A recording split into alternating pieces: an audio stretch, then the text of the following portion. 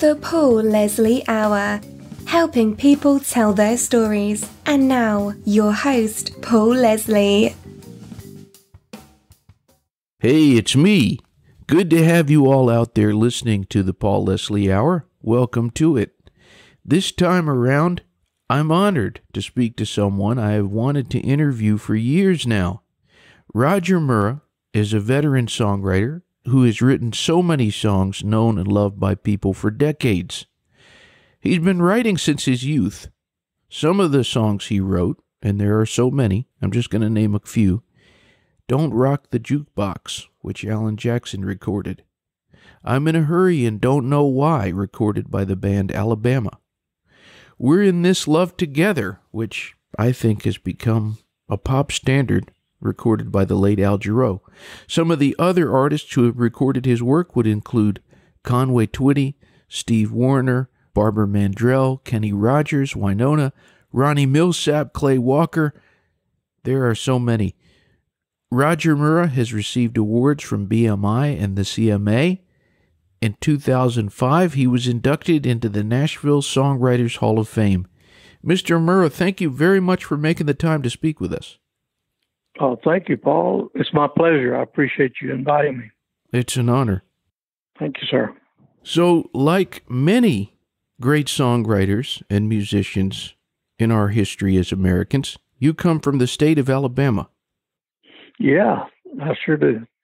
I was raised in Athens, Alabama. And maybe you could paint a picture with words. What was the typical day like in Athens, Alabama, growing up? Well, it was, I kind of belonged to a lower middle class, I suppose you would say, financially, family who lived on a farm. And a typical day was taking care of things on the farm and going to school. And I came from a large family, so we had a lot of family activity. And it was kind of a typical day like everybody else has, I suppose. But it was a very good place to grow up. A lot of good people in that area. And I've been in Nashville since 1972. I came up here to pursue the music business. And but I get back to Athens and Alabama pretty regularly. What was the first instrument that you learned to play? Well, my dad traded a pickup truck for an old acoustic piano. And me and a couple of other siblings learned how to play that piano by ear. And the best I ever learned was just how to play chords, which has been very helpful to songwriting because it kept my melodies simple. And so I didn't know. I've said before on occasions that it's amazing how much my lack of knowledge of music has helped me be a songwriter because I didn't know how to overdo it. So I kept it simple. But it was that acoustic piano that came on. And we still have that piano. And it's in storage down in Athens. Fascinating. So when you started to write songs, were you writing lyrics first? Were you tinkering around on the piano, coming up with little melodies? How did that come to be? Well, it kind of came together at once. You know, I would just start humming to my playing the piano and just messing around on the piano. And for a period of time, the lyrics made no sense at all. I just kind of mouthed things where I could sing and kind of put my heart into the music. And I think it was a real good way to learn how to get acquainted with melody. And then later on, it kind of dawned on me that these lyrics are going to have to make sense to do any good, to do anybody else any good. So I started to paying attention and gradually through the years, you know, got better at it. I'm thankful to say. And So I'm one of those that call themselves self-taught, because I really kind of did it in the back room of the family home there in Athens on the farm, just playing and kind of entertaining myself. And what kind of music were you into at that point? Who were your favorite artists or bands? My early influence was totally rhythm and blues, R&B, and there were a lot of great things happening over in Muscle Shoals, a few cotton fields across the way from Athens. All kinds of people were recording there. Aretha Franklin, Percy Sledge, and the list goes on and on. They even had the Rolling Stones came there to record. And they said, people used to say, why is so much music coming out of Muscle Shoals? And the people there said, we have nothing else to do. So there was some great music coming out of Muscle Shoals. But I was really influenced by R&B artists. Of course, everybody's influenced by Ray Charles. But I just loved all the popular artists back in those days, and didn't really pay a lot of attention to country at that time. It seemed more like adult music for me. And but after I moved to Nashville, I incorporated my R&B background with the country genre, and come to find out that is exactly where I belonged.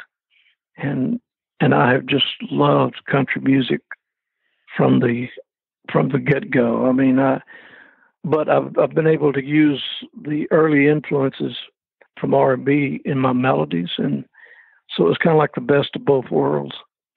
But I do belong in country music, and I've realized that for a number of years, and I appreciate the history of it and the all the background of country. I just love it. Those that came before me. Who out there in country music, as far as the writers, would you say, when you did start getting into country music, who did you appreciate?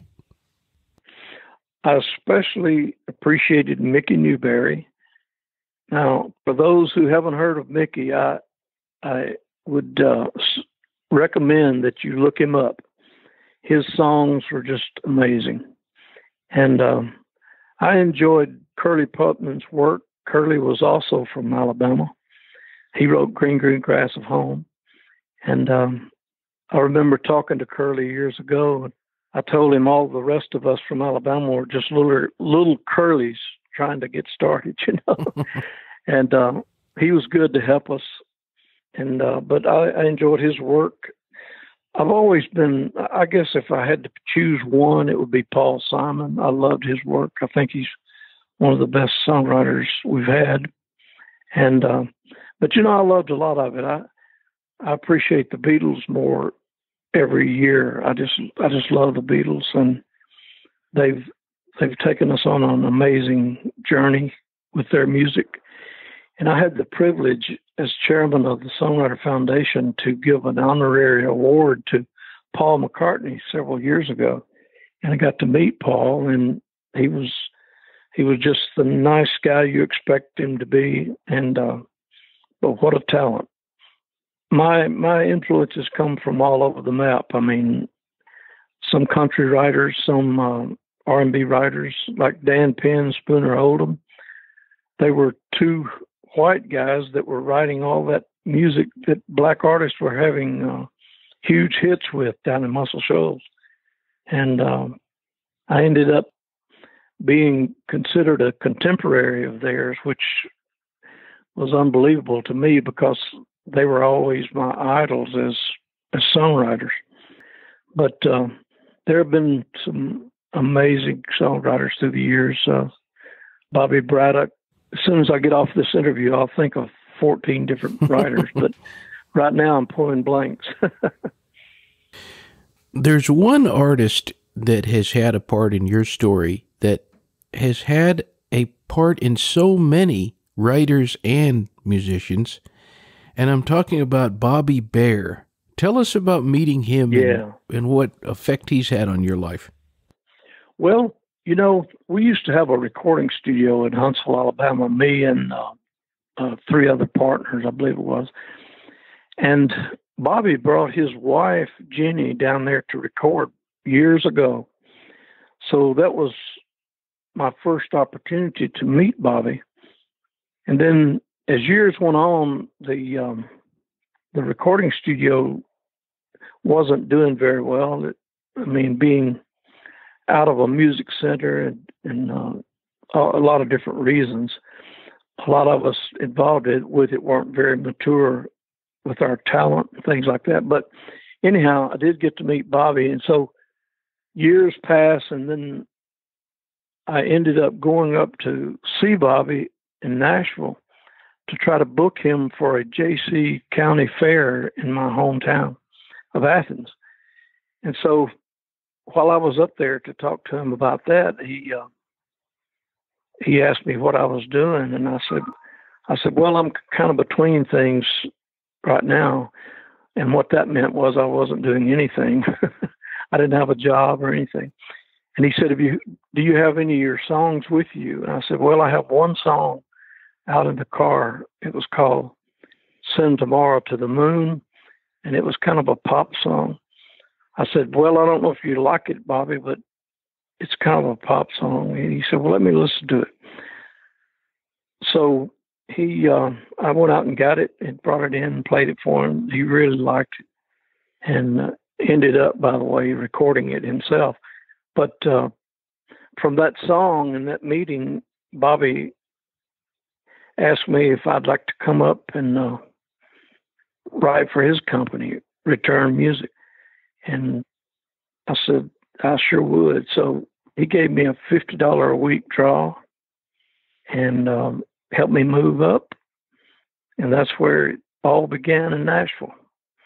And speaking of Bobby, you're absolutely right. Bobby kind of had golden ears in those days. I mean, he had the best knowledge of songs and the instinct about songs about as good or better than anybody I've ever met. And at that time, Billy Joe Schaefer was writing for his company. And Bobby, of course, was recording early Billy Joe stuff. And Bobby was the first to record Tom T. Hall, Chris Christopherson, and I could just go on and on. He just had a sense about him about songs. He loved good songs. And then he and Shel Silverstein had a long run together. They were kind of like brothers. And so, yeah, Bobby's been involved in a lot of careers. And he certainly was very instrumental in mine. We owe him a lot. And a fascinating character he is. Yes. He loved to fish. He and Porter Wagner and little Jimmy Dickens and those guys, they used to, Mel Tillis. There are all kind of stories about those guys fishing. And, yeah, Bobby, he's very special to Nashville, I'll tell you.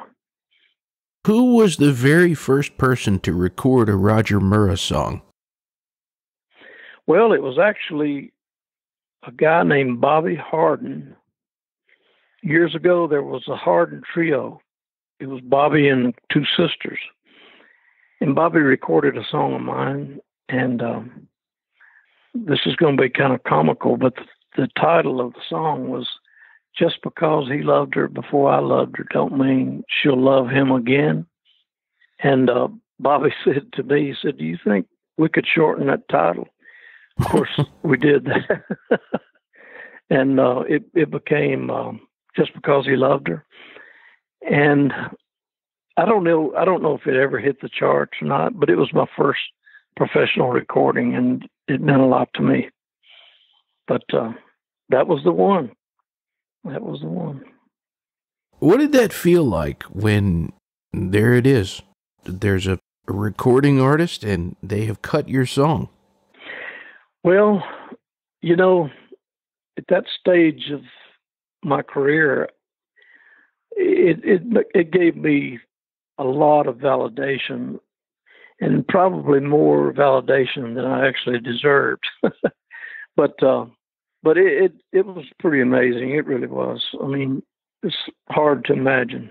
And then as time went on, I started getting recordings on other people, and some were just very, very special cuts.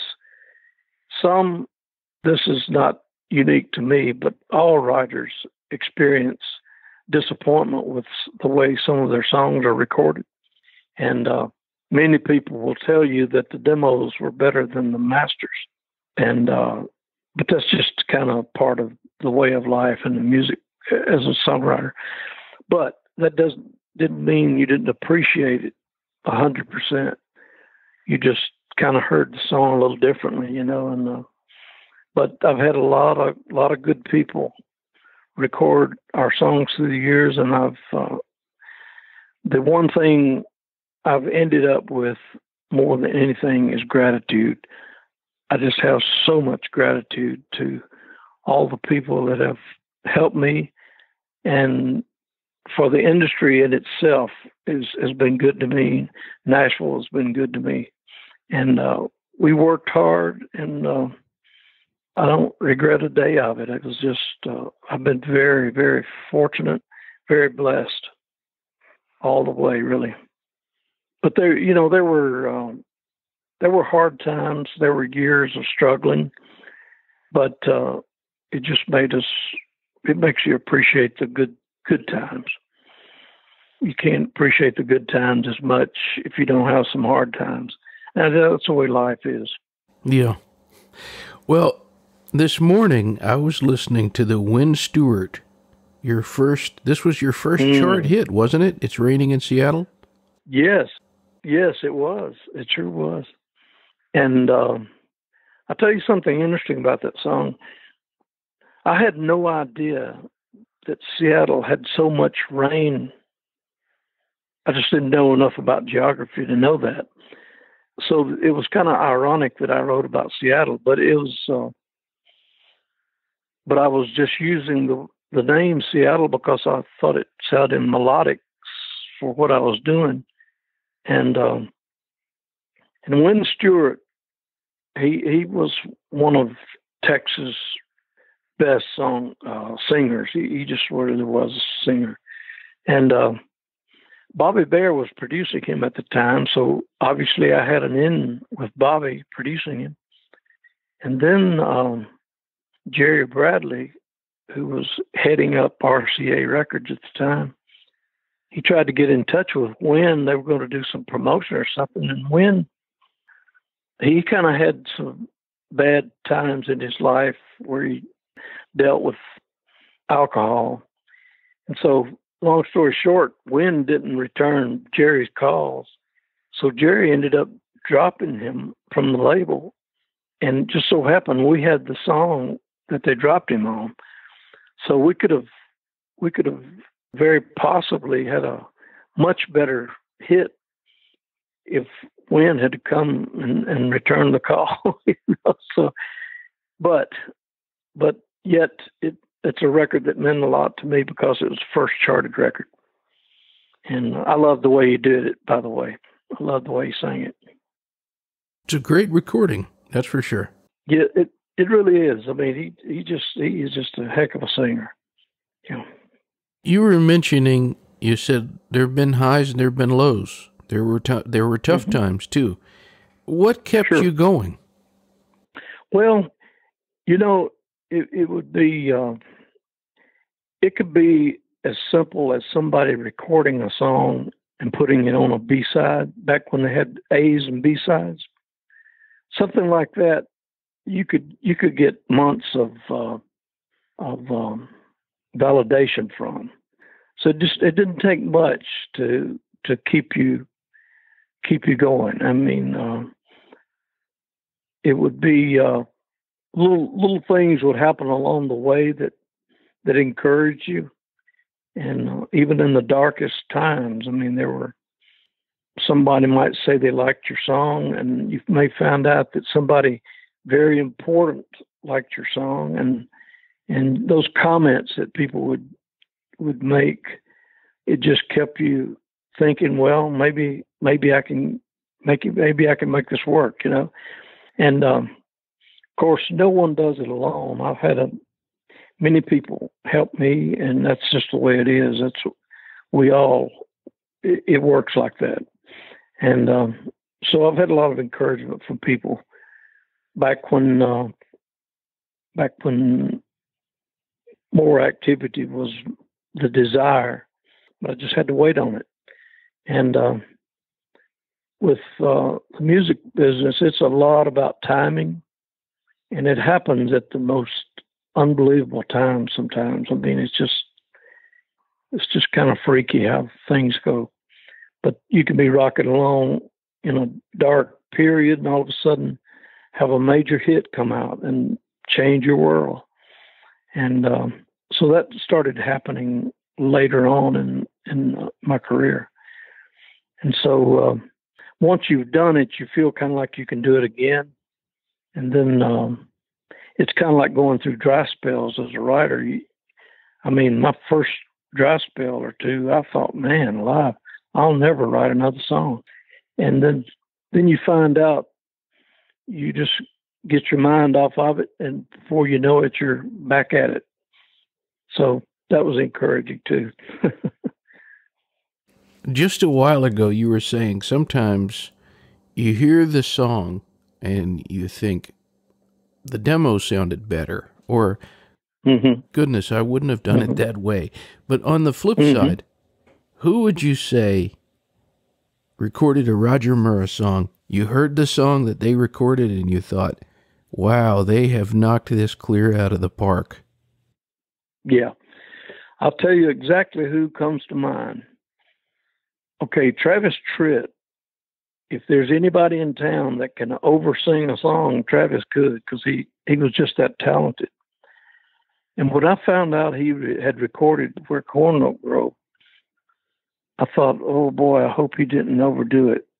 And when I heard it, I mean, it just could not have been done better than Travis. I just loved it, absolutely loved it.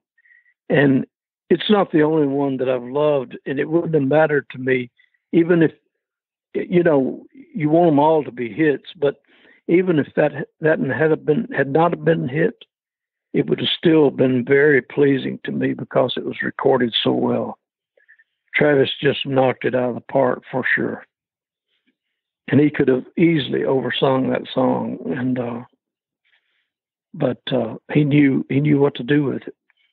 And another one of my favorite recordings, the best music track that I recall ever having, was a song that Bob McDill and I wrote called "Somebody Slapped Me." It was recorded by what's his name? Oh, Chunker Cole, what's his name? The John Anderson version? Yeah, John Anderson. Yeah. Of course, I love John Anderson. He could sing the preamble of the Constitution, and it would be incredible. But that music track, if you get a chance, listen to that thing. Keith Stegall produced it, and I love the way John sang it. And somebody just totally misunderstood that song and thought it was bashing women, and it's doing everything but that. I mean, it's all about building up that girl. That this guy had the perfect girl, really, and he wanted somebody to slap him because he was just so blown away with the kind of girl she was, you know, and. But somebody took offense to that, and it just started falling off the charts around the country. But it was on its way. I think it would have been a big, big record if somebody hadn't misunderstood it. But anyhow, it's the recording of it is still one of the best I've ever had. You mentioning John Anderson, it makes me remember an interview that I did years ago in Gainesville, Georgia, with the songwriter Bruce Birch. Yeah. And yeah, Bruce, my buddy. yeah, he says hello, by the way. I told him. Well, good. Bruce is a good guy. Absolutely. He told me this story about you, and he said that he was a waiter, and I remember he said that he would always keep your iced tea glass full because I'm hoping you can tell us a little bit about what you thought when you met this character, Bruce Birch. Well, number one, he was taking care of business as a waiter. He worked at Houston's over on West End. By the way, I miss Houston's. It's not here anymore. But I think it used to be in Atlanta as well. But Bruce was a waiter there, and he was in. I think he may have been in college as well, and he was pursuing music, and he was just the nicest guy in the world. And he's one of those people that you want to do something for them, if you get a chance. And so we became friends just because we met there, him waiting on me and whoever I was with at the restaurant. And and Bruce, I tell you, one thing that you have to be good at in the music business, and I think in any kind of business, Bruce was a professional networker. He knew how to network. And I probably learned some tricks from him myself, but we ended up writing a song together, and he became a kind of a sidekick to Guy Clark, one of the greatest Texas poets, songwriters. And Bruce was well respected in town as time went on. He really got around. A lot of people knew him, and he just knew how to treat people and didn't make mistakes with relationships. And so he could teach all of us a lot of tricks, really. But he became a good songwriter and was just I think he ended up doing some teaching down in Georgia, I think, at the college down there. Absolutely. In the music department. Yeah. And he's just a fine man, good guy. Absolutely. And I've never met a human being who doesn't know him. Well, I believe that now. I believe that. See, so I rest my case. He's a networker. Yeah. He knows how to get around. There is one song that you wrote in particular that it's a fantastic song, and you hear it. You could be at the drugstore, you could be pumping your gas, you could be at the mall, and I'm talking, of course, about "We're in This Love Together."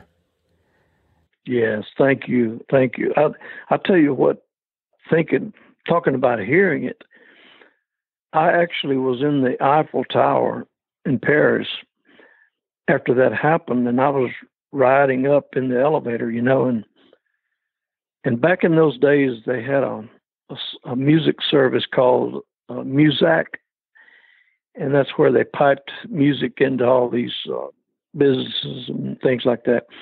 Well, anyhow, I was going up, and all of a sudden, Al comes on singing our song, "We're in This Love Together." And I'm standing in the Eiffel Tower, and I'm thinking, man, this is a long way from Athens, Alabama. I said, I've got this song, and I hadn't got anybody to tell. I didn't know anybody else on the elevator at the time.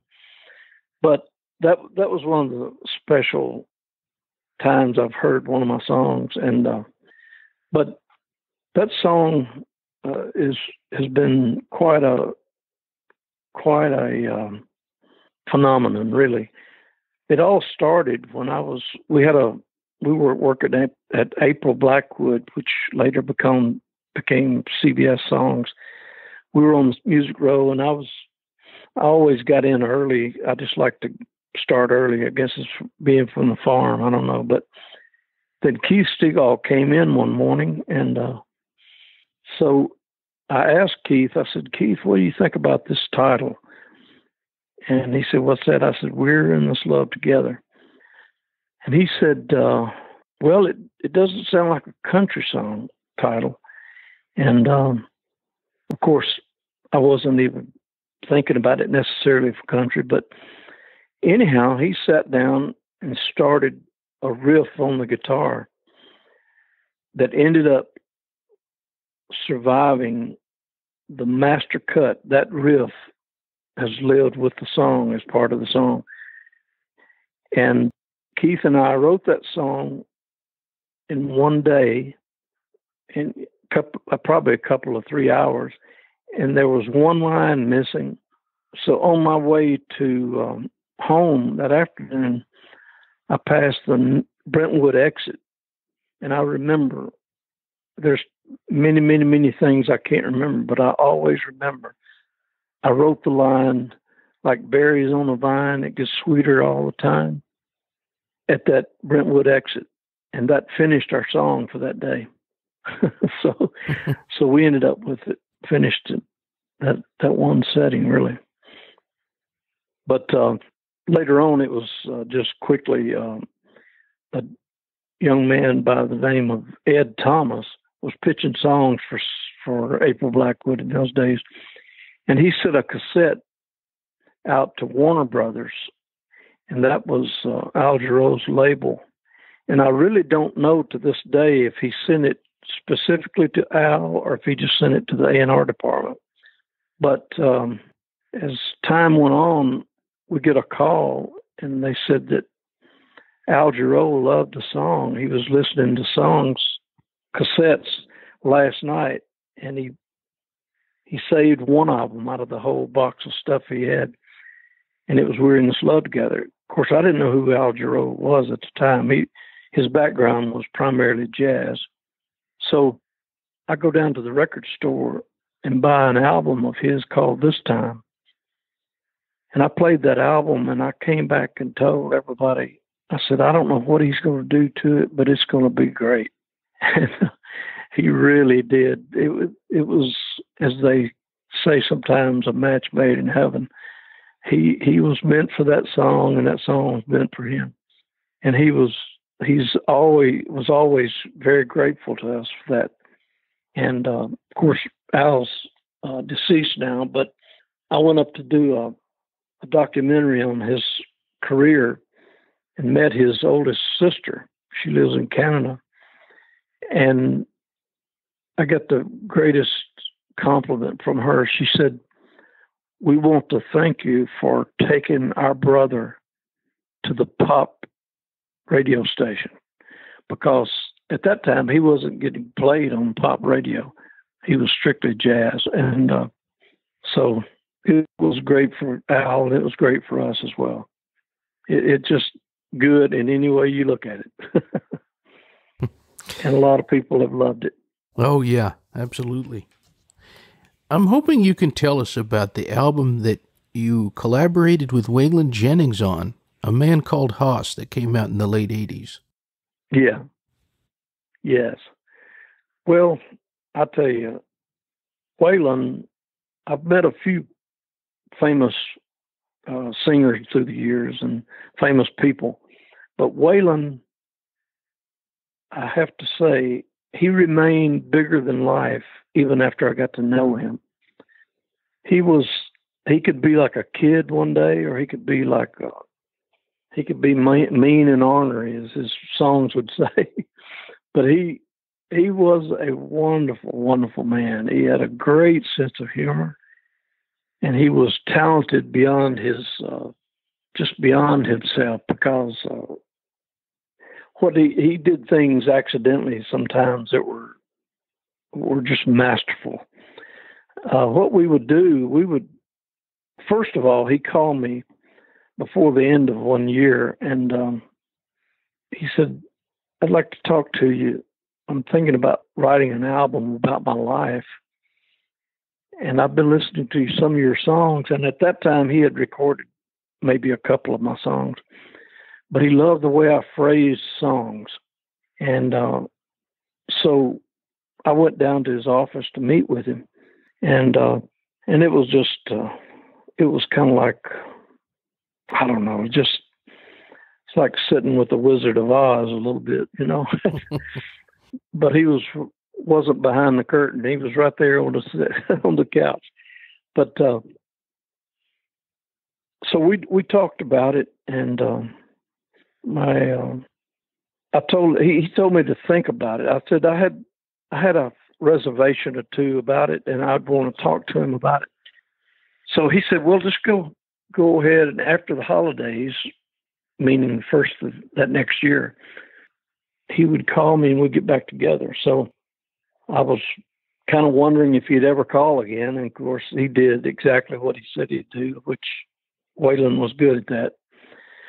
He was a man of his word. And so I went back down and talked to him, and I was a little concerned about how he would want to deal with the drug days in this album, because being a Christian, there were things about it that I wouldn't want to write, and he made me a promise that he kept 100%. He said, "I'll tell you what, Hoss, if you and I aren't both happy with what we do, we won't include it."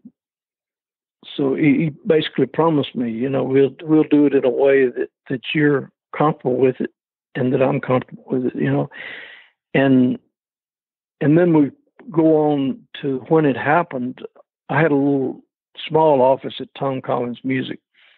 And first of all, let me tell you a little funny thing about Tom. Tom, one of the best businessmen that ever hit the streets of Nashville. He was a great publisher and producer. And so anyhow, he knew about my reluctance about the drug thing. And so Tom tells me, "We'll work it out, man. Don't worry. We'll work it out." He was all about making the money, so he taught me a lot about business, but that was kind of funny. But anyhow, time goes on, and I got this real small office at Tom Collins, and Waylon would come there. He'd park his, what he called the Golden Nose. It was a gold Eldorado. He'd park it out in front of the office every morning. And he'd come in and we'd drink coffee. And first thing he'd want to do is he'd say, "Who's going to go get the Brown's Burgers?" Now, for those who don't know what Brown's Burgers are, it's just a little greasy but great hamburger place here in Nashville that's been here forever. And Waylon, we picked up some one day, and it became a habit. He had to have them every morning. So he'd want to know who's going to get the Brown's Burgers. And then he would sit and tell us what we call war stories. He'd tell us stories about him and Willie and all kinds of stories about the music business, that they lived through. And he loved an audience. He'd love to tell his stories. And then we'd go in to the room after we socialized a while. We'd go into my office and start working. And a lot of times Waylon would just tell me a chunk of story about parts of his life. And as you know from hearing the album, that we basically, each song was a chapter in his life. And so he would tell me these things, and one of us would come up with an idea for a title, and then we'd start writing. And so it was just a pure pleasure working with him. And the stories are kind of countless, that things that he did, but we had a lot of laughter and a lot of work too. And Waylon didn't like to work a long time on a song. He'd get tired. We'd have a verse and a chorus, and he'd say, "That's all we need, man."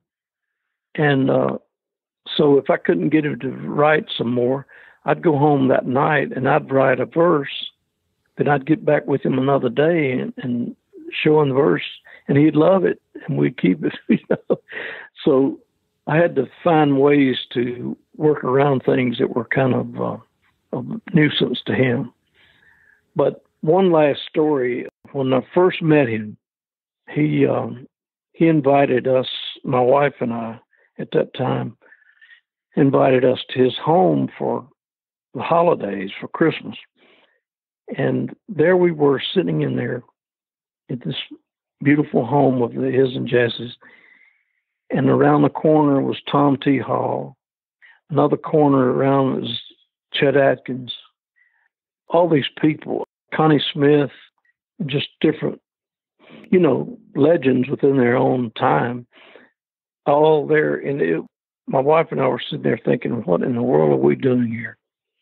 And then as time went on, Jesse fell asleep on the sofa. And so Waylon came over and was reading cowboy poems that someone had given him, this old book. And he was reading those poems to Kitty and me. And it just seemed so surreal. It just seemed so surreal. But he gave me a lot of pleasure in my career, I tell you. He was a wonderful man to me and was to a lot of people. Absolutely. Wow, great stories. Yeah, thank you. There's a couple of songs that I don't think the listeners would forgive me if I didn't ask about. And one of them, it's just an insanely catchy song. I think we can all agree. Don't Rock the Jukebox, which became the title track of Alan Jackson's second album. Yeah. I tell you, I have to admit, and I've been admitting this for years, that I first thought that song was what we would call a little ditty, but I come to find out that it ushered a lot of young people into country music. They just loved that song. And so it was stronger than I gave it credit for at first, but we did feel like we had a hit song right off the bat. When we got the Rolling Stones and George Jones in the same song, we thought we had something special. And but on the road, a band member of Alan's, I don't know which one rocked the jukebox. I don't know if it was Alan or his band member. His name was Roger too, I think. But one said to the other, "Don't rock the jukebox," And of course, when Alan brought that title to Keith Stegall and me, we knew we had something. I mean, it just rang like something special. So we really had it to begin with.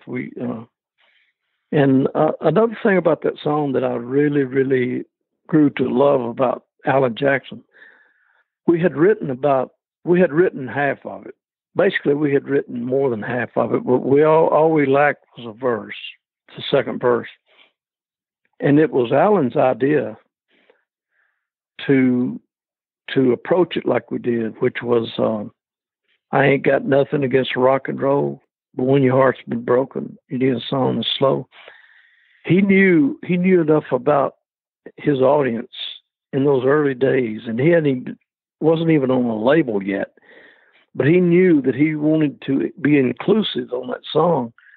So even to people who consider themselves rock and rollers, he wanted to include them. So that's why he said, I ain't got nothing against rock and roll, because it was all about country, and I just thought that insight of Alan said a lot about him early on. I mean, he's just been a very intelligent artist, and I think that's one of the reasons he's lasted so long. He's chosen good songs, great production, and he just had a instinct about him, about how to please people that he was singing to.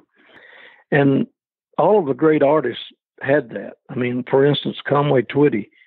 Conway knew exactly who he was singing to, and he knew what he could do and what he could not do as an artist. And it's just an interesting insight into some of the singers, that they would have that kind of instinct about them. But yeah, Don't Rock the Jukebox has been one of our greatest accomplishments, I suppose. I'm really happy to be a part of that. One of the other songs I was going to ask about, you can hear this song and it's distinct. It's not like every song that you hear on the radio. You hear the first couple words and you know that is Alabama. I'm in a hurry and don't know why. What inspired that one? Well, I tell you what, Randy Van Warmer and I, the late Randy Van Warmer, Randy was the artist and writer on a song years ago called You Left Me Just When I Needed You Most.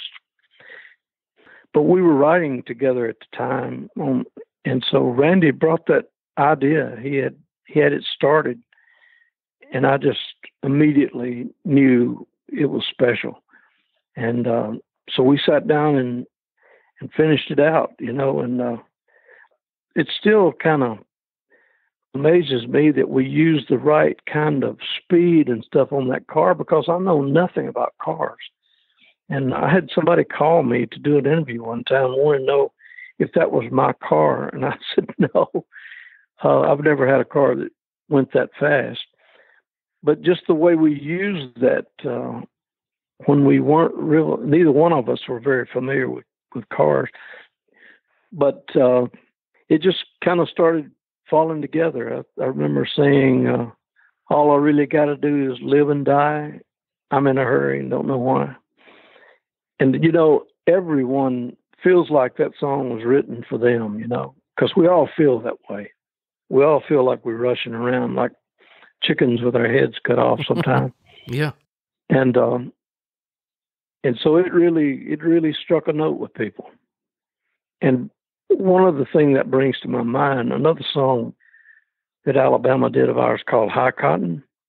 And one of the most interesting things about that was how children loved that song because of the cadence in it, because they obviously didn't know anything about picking cotton. But the way that song, the cadence in that melody, the children just really picked up on it for some reason. It's kind of like a magnet to their ears. But it's interesting the things we hear through the years. I mean, another song that I published, I didn't write it. I wish I had of, but I published. It's called "Moving On," by the. Can't think of the name of the group right now, but what I was going to tell you about it, we got emails from people. One in particular that he said he was intending to take his own life, and he heard that song, and it changed his mind. And when you hear something like that, you really think about how music affects people. Wow. Yeah. Rascal Flatts is who I was trying to think of, yeah. They cut that song, and Philip White wrote it with a friend of his. I can't think of his name, but we published it back in those days. What would you say was the most moving thing someone said to you? Was it that? Well, that would be the number one thing. Of course, that's not my song, but I've read comments like in Facebook and things like that people write about songs and how they affected their lives. And when we're in the middle of it, we just don't think as we should enough about how it affects people. And music brings a lot of hope to people. I mean, if you add up the encouragement and hope and things like that your songs effectively take to the world, and it just really, really humbles you, but it also helps you to realize that what you're doing is just not a frivolous thing. It's actually helping society, or it can help society. And I think it can be negative as well. So it behooves songwriters to do good things with their lyrics and music instead of bad things. What was it like for you when you were inducted into the Nashville Songwriters Hall of Fame? Oh, it was pretty unbelievable. I just wasn't expecting that. And then I started looking around, figuratively speaking, at all the people that were in there, and I thought, wow, what am I doing here? But enough people, enough professional songwriters felt that way. It just makes me extremely grateful and thankful to be considered deserving of it. And I'm just glad to be a part of it, you know, along with my other brothers and sisters in the Hall of Fame. There are some incredible writers in there. Oh, yeah.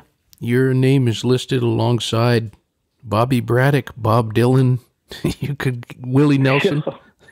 Oh, I know. But I'm just very, very thankful. Very thankful. Well, on the note of thankful, what is the best thing about being Roger Murrah? Wow, that's interesting. Well, you know, I hope that to whatever extent, I hope it's a greater extent rather than a lesser one, that I've just been an influence on for good in society and in my relationships, my friends, and I know I've encouraged a lot of writers and trained a lot of writers, and I enjoy what I've been able to give back, and I enjoy being in a position to whether I deserve it or not is kind of beside the point, but I've been given a position of being an influence and being an encouragement to people as a result of success that I've been blessed with. And I enjoy that. And I love helping other people feel a part of that, especially my family. I've told them through the years, whatever happens with me is happening for all of us. Anything that's good about my career, it's because we all, it's for all of us. And I feel that way with everybody I come in contact with. You know, I'm just grateful to share, grateful to give back.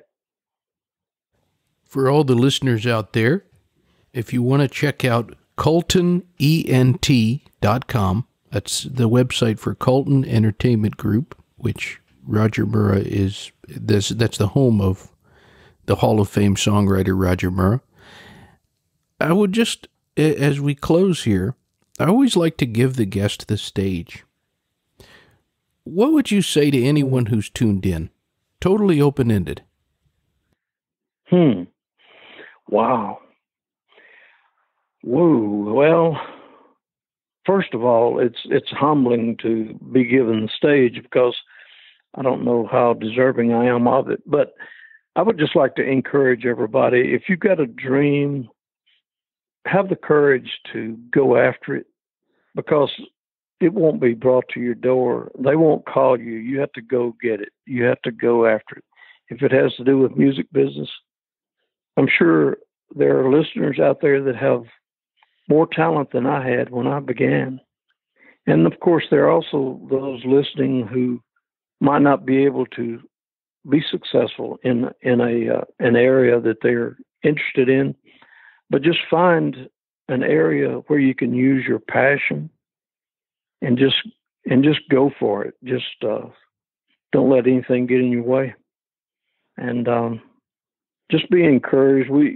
Our lives are bombarded right now with a lot of terrible things, but there are tremendously positive things that we just don't hear about them like we should. So look at the good things in life and don't dwell on the bad. That's all I have to say, I guess. And thank you for listening. My pleasure to do this interview with you. Thank you, Paul. Well, thank you very much. Yes, it's been a joy. Absolutely. Thank you, sir. I appreciate you calling me. My pleasure. All right, sir. Until next time, have a wonderful day. Okay, thank you. My pleasure. Thank you. Bye. Bye-bye. Zip, bip, bibbidi bop, boobity zing, dang, bon, cheety, coddly zing, a bang, doo, cooch. she at the kill him at the go, you should get gone, easy on the glen, dang up on tight. It'll a good plan, do. Goodbye.